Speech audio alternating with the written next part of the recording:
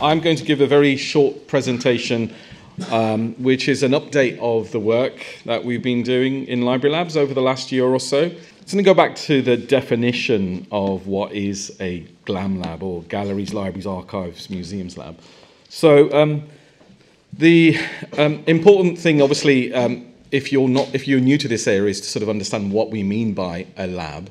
And in this context, we define it as a space which is either online or on-site to get people to experiment with that organization's digital collections, either whether they're digitized or born digital.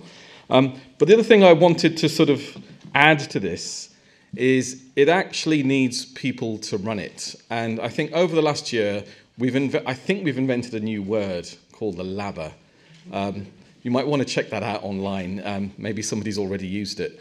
But which sort of gets to the heart of what we're trying to achieve within these labs. And really what we're trying to do is open up our collections, encourage an experimental approach, sometimes take risks, also look at the barriers that exist within our organizations. And a term that my colleague, I think Sophie used, formalized disobedience. I think that was you. I love that term. Sometimes you have to do things the way they're probably not meant to be done, just to see how they work. So we kind of sit in this space where we're about transformation, because increasingly more of the work that we do is in digital form.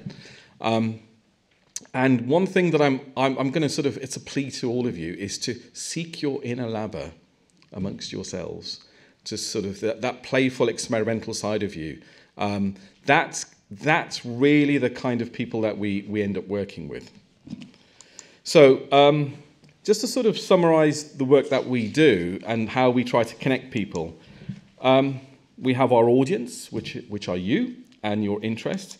And these are our digital collections. And often people have certain preconceptions or misunderstandings of how much of our collections are actually digitized. At the British Library, only 3% of our physical collections are digitized, which means that we're constantly working at this sweet spot, which is trying to match what the audience are interested in and the collections we have.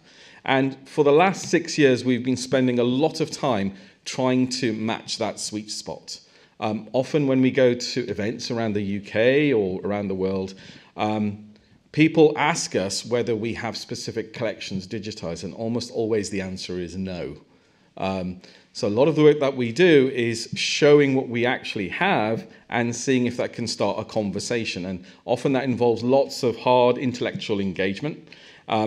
And sometimes it feels like the collections that we have at the library are a kind of a mixed bag of things, and sometimes surprising. So trying to get that interest involves lots of conversations and talking to people.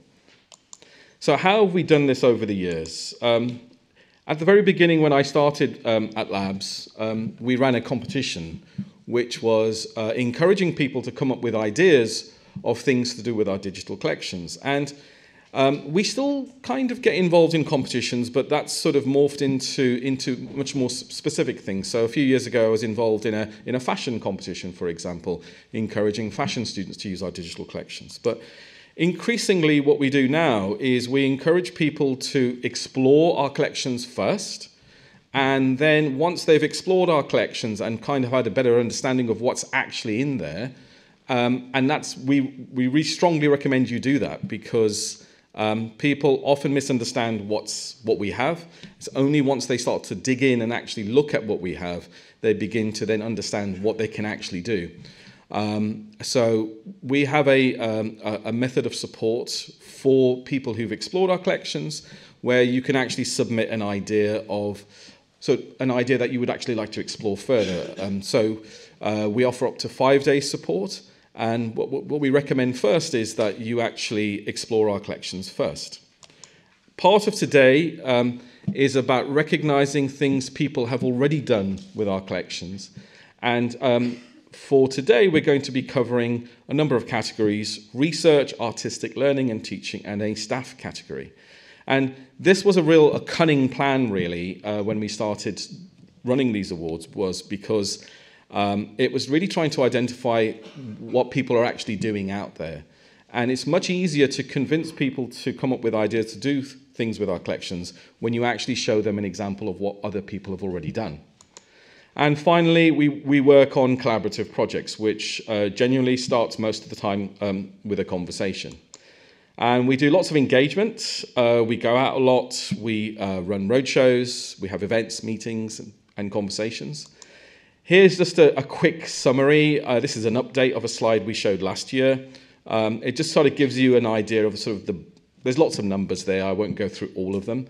But really what it represents is that over the last 6 years, we've had to do a lot of engagement in order to get people to do interesting things with our collections. Probably the highlight for me out of that list is the fact that we've probably supported about over 160 projects, working with researchers, artists, entrepreneurs, and educators doing interesting things with our collections. And also my colleague Sophie is going to be talking about some work that Labs has been involved with, which is actually spreading our experience, knowledge, and expertise to a sort of wider community. And what we're discovering is that more and more labs are being created in lots of organizations like galleries, archives, libraries, archives, and museums. So just a quick update on where we are with funding and the transition for labs. We've been running for 6 years now. I'm not sure, I think this is not a bold claim, but we were the first national library in the world to have a digital innovation lab for its digital collections. For 6 years, we were funded largely by the Andrew W. Mellon Foundation, with some contributions from the British Library. And now we're moving into a stage where our funding is coming exclusively from the British Library for the next 2 years. So what we're doing is trying to understand what services we are developing that can be business as usual as part of the everyday workings of the library. We still want to have a space for experimentation and incubation. And just to sort of give you an update on staffing, my colleague, Adam Farquhar, who's head of digital scholarship and was the principal investigator for BL Labs, left in September 2019, and he's actually back. I can see him in the audience. There he is. Also, Eleanor Cooper got a promotion. She's now the International Engagement Manager. And Felipe Bento is now our new technical lead. Felipe, do you want to? He'll be chairing the afternoon session. Maya, who introduced the event, welcomed everyone, manages me, so she's part of the labs team. So we have 2 full-time staff.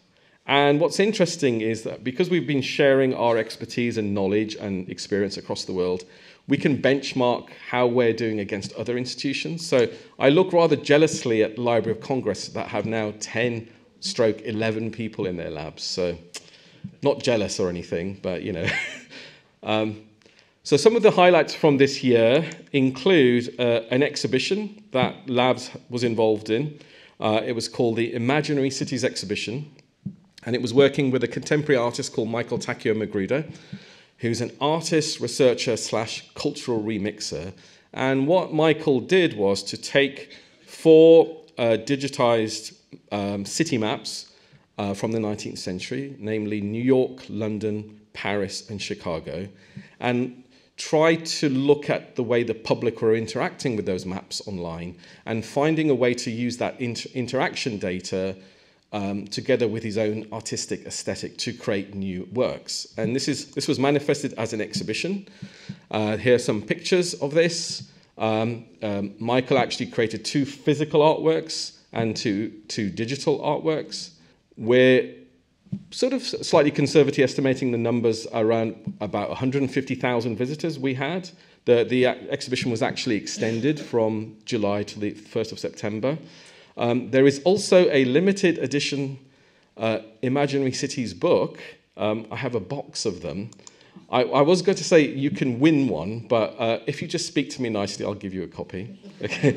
I'm just going to show you a quick teaser video, just to sort of give you a flavour of what the exhibition involved.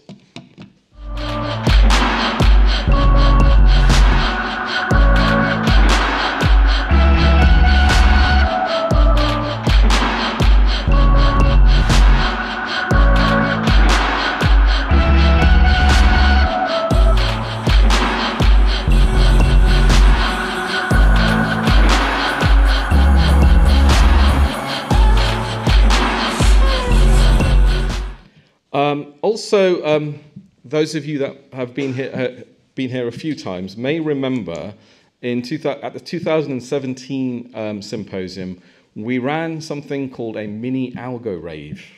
Hands up who knows what an algo rave is. Oh, a few of you, okay, good. Effectively, the artist generates music live through live programming, so using various bits of software. And we gave a talk in 2000. We invited two people to give a talk, Coral Manton and Joanna Armitage, to give a talk. And we gave them the challenge of performing our data in the foyer. We even handed out glow sticks, if anybody remembers that infamous event. The idea was that we were planting a seed for one day having a much larger algo rave, which we actually did do as part of the public launch for Imaginary Cities. And it was an incredibly successful event. And I think I don't think you can actually read that tweet, but that's from Tim Hitchcock, who's on our advisory board, saying making the grand claim it was the largest ever algo rave held in a national library in the world with 700 people. But it was a great night. And it's really sort of giving an example of the kinds of things we're experimenting with. So just to sort of summarize some future work that we're working on. We're doing a revamp of our portal called data.bl.uk. We're moving a lot of our content to an open access repository. That is imminent. The data will be moved over. We're also going to include descriptions of on-site only available collections. We're just about to open up some digital research spaces for researchers to get access to on-site only available collections. We've been doing some work with the Royal Danish Library and the UK Web Archive to implement something called Jupyter Notebooks on site for our on-site only available collections. Jupyter Notebooks are kind of browser-based environments where you can write code and execute the code live, and it talks to a data set, and the results are displayed within the browser. We're very excited about this because we've been doing some testing, and we've managed to get this working on all reading room PCs in the library. We're continuing to do engagement across the world and develop projects. We're doing a lot of work now on embedding our data on courses. So we've done some experiments of working with schools all the way through to higher education, embedding our data as part of courses, and that's been very successful. We're continuing to help build a global GLAM Labs community, and Sophie, my colleague, is going to talk a bit more about that after me. And we're also examining further fundraising and expanding the team.